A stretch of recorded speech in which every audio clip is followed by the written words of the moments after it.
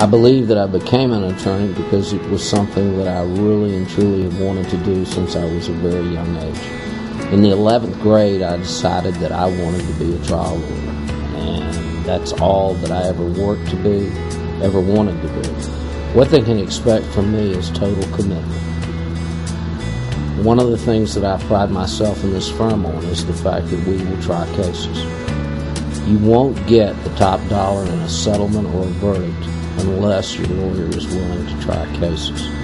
The most important thing to me in handling a case is making the other side understand that your resolve is such that they are going to have to pay top dollar to make the case go away.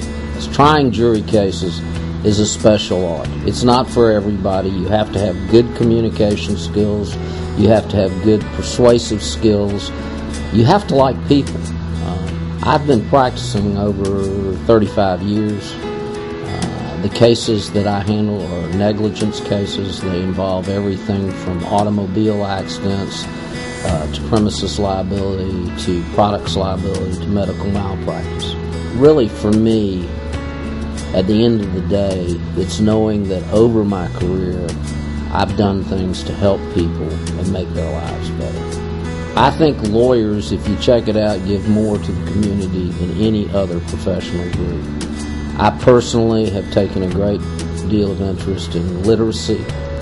I've also been greatly involved with the Jacksonville Zoo.